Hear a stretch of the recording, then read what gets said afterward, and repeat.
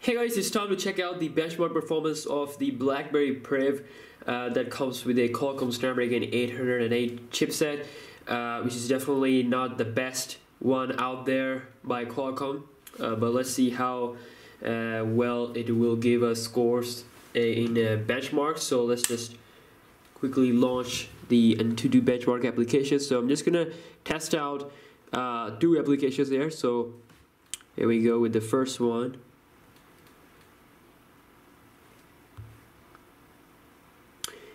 And yeah, we'll be back when it's done.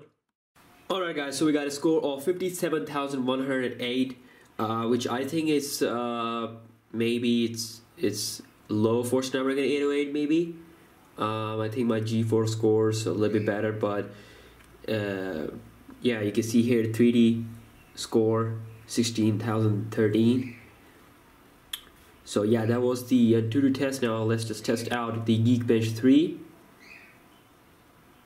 So you can see that Adreno 418 is a GPU, 3 gigs of RAM. Let's just quickly start the benchmark, and we'll be back when it's done.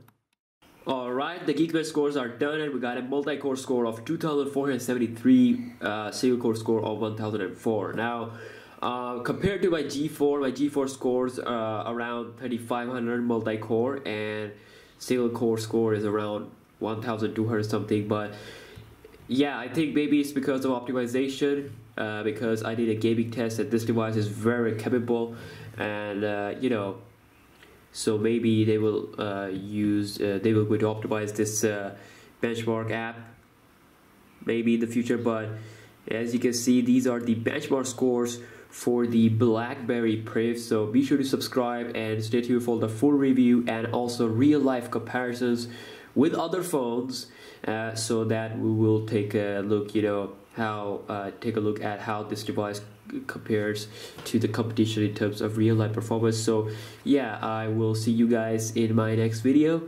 Peace out.